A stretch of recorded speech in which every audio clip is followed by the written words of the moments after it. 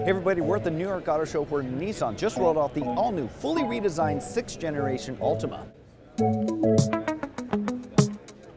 This 2019 Nissan Altima will go on sale sometime in the fall of this year.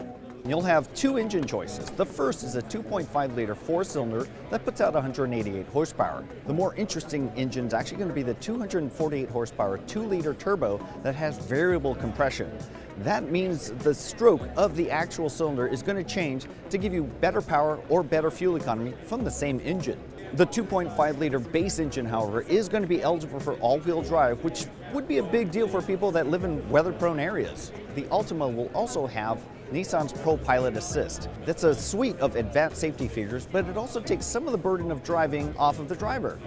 Also included will be Nissan's zero-gravity seats, which we're actually big fans of. They're comfortable for all-day touring. You'll also get Apple CarPlay, Android Auto, and Amazon Alexa integration.